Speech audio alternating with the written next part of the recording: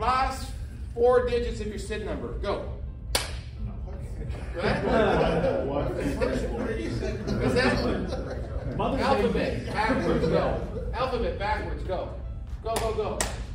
Go. Alphabet backwards, go. Z.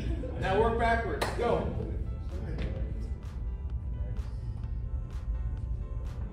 So, give me the alphabet 4, nice and loud, go. A, B, C, D, E, F, G, H, I, J, K. Stop. Give it to me backwards. Z, Y, X, V, W. Okay, stop. Give it to me backwards, starting with M. Go.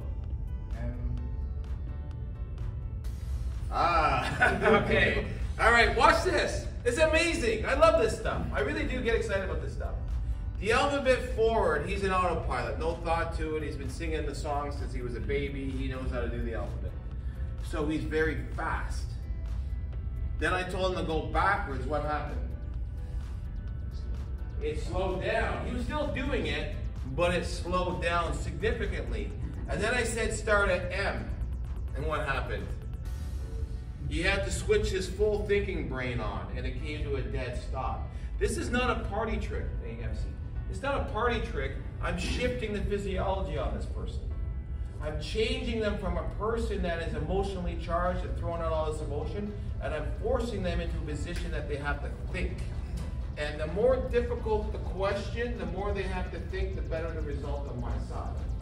Because starting from M now is really a complete and you're probably going to the beginning of the alphabet, working your way up, and you're picking the next letter, and you're back, right? So when they stop, when we get a pause, that's when we insert a question that requires them to think. Look at numbers, look at directions, look at makes and models of stuff. Look at time frames. Look at things that they won't know immediately off the top of their head, because I want to pull them out of autopilot and have them actually think about it. And what changes is they go from yelling at us to answering questions. So now the dynamic is, I ask question, you provide answer. I ask question, you provide answer. Remember I said de-escalation is not about stopping them from telling you stuff.